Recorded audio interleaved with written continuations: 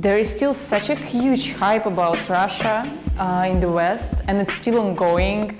And Moscow is the center of electronic music scene, and it's doing pretty well. Now we're gonna talk about Disziplin.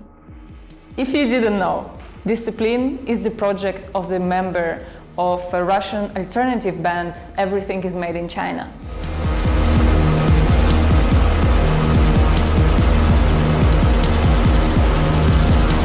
Everything is Made in China is pretty well-known Russian band. They played such genres as shoegaze, post-rock. Those genres were pretty popular back then when they started to play music.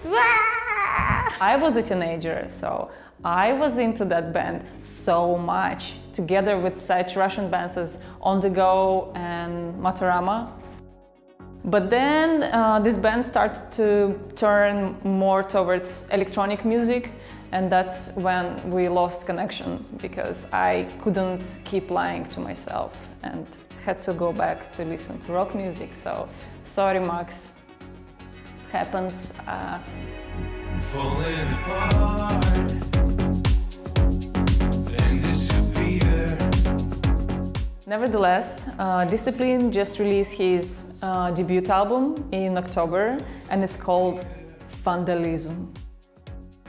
I have to say that his tracks build some great tension, and it has like this futuristic sounds like and this robotic voices. It's really pleasant. It's rather a dark techno music. It has some particular direction because it's dark techno, but at the same time it doesn't sound like music at these illegal techno parties. So it has some particular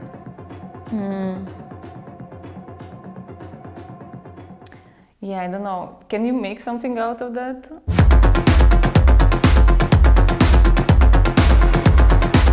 Go home and check out Disziplin. It's really good stuff. If you're really into sweaty techno parties, but you want some Spice. just listen to it.